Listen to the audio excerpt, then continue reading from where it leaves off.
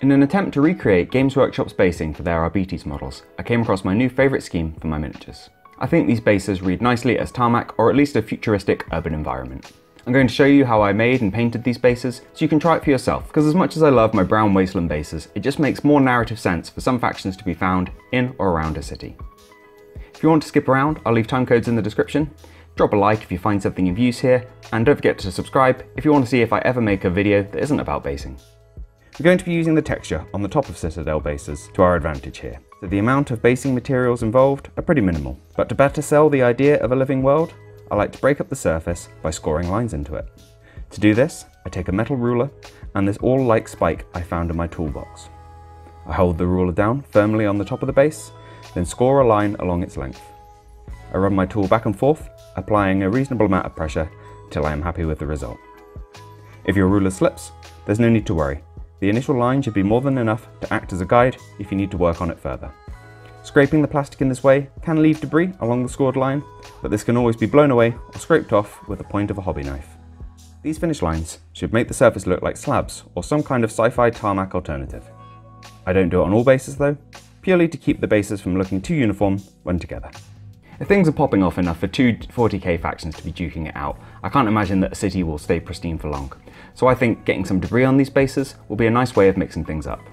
On this selection, I used shards of a Prosecco cork I shaved off with a knife, some rough brick shapes I cut from a thin sheet of MDF, and also a few cherry-picked clay cat litter rocks. When choosing these materials, I generally aim for pieces with some straight edges.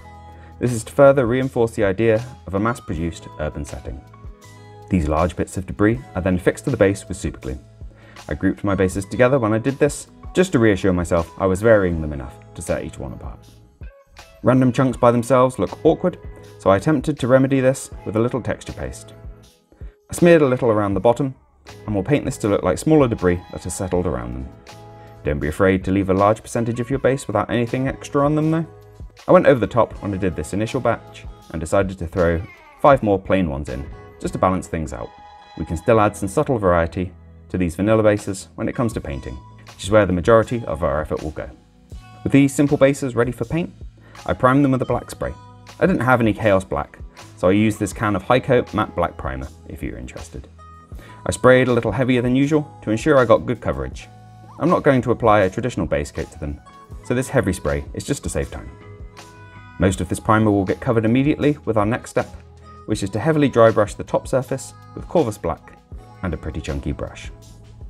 This picks out the texture of the top well and starts to establish a variety of dark tones.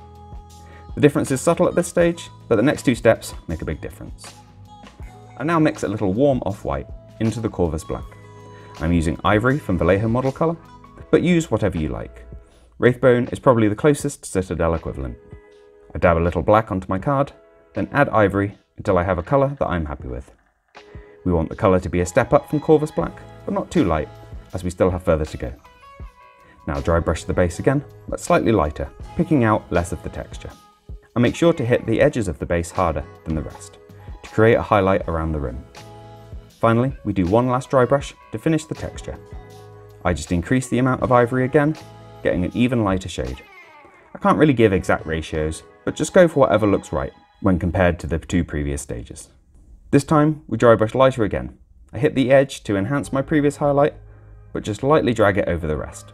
There is much less back and forth this time. I just hit an edge once, rotate the base, and move on. Don't obsess over neatness too much. As you can see from the state of my scrap of card, multiple greys were used in both the second and third dry brush, but when the bases are all together, you'd be hard pressed to tell. You could definitely leave it here with the bases, and on a few, I definitely will. But for the majority, I'm going to make them look a little less plain with some road markings. Just like before, straight lines will be used to really emphasize what environment these small bases are meant to represent. I do this by taping off areas in a variety of simple shapes, like lines, broken lines, and hazard stripes. I've used electrical tape carefully cut into strips in the past, but I decided to treat myself to some 3mm Tamiya masking tape for this batch. Try to keep strips of tape running parallel, so the lines look like they have been painted uniformly.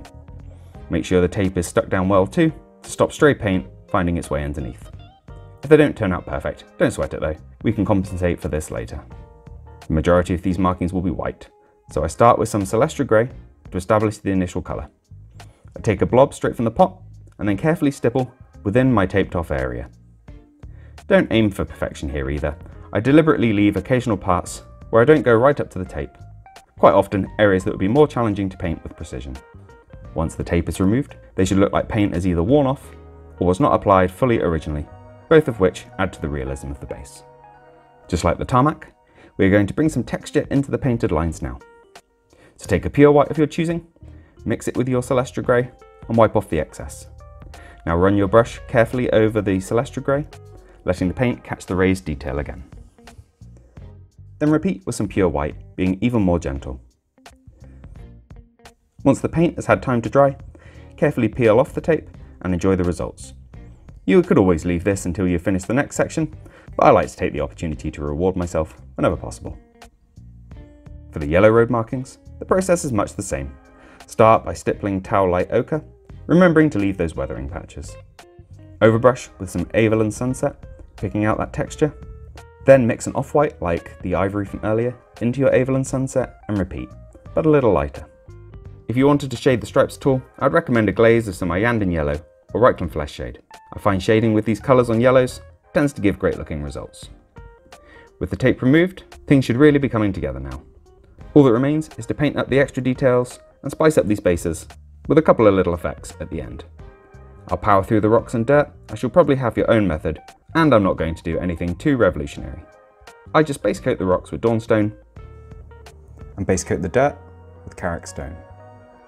Then wash the rocks with Nuln Oil and the dirt with Rattling Grime.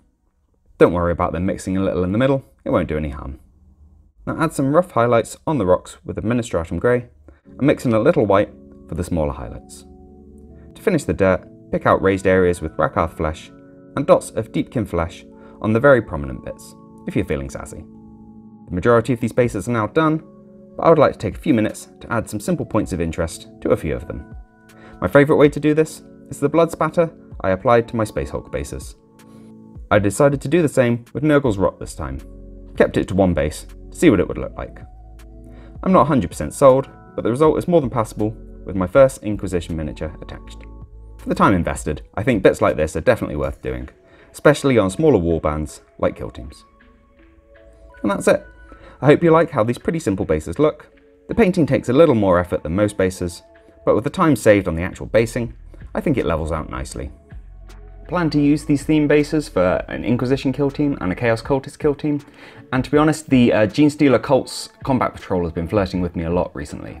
I think the largely monochrome theme of these bases will work quite nicely for these factions. Please do let me know any ideas or improvements you've got for this basing scheme. I'd really like to hear them down in the comments below. And if you've liked this video, do all the normal YouTube stuff so you can get videos like this more often. If you want to see all of the miniatures that end up on these bases, Instagram is where I'm the most active, but I'll leave links to my other social media presences down in the description. Thanks for watching, enjoy your hobby, and be sure to check out these videos that YouTube thinks you will enjoy.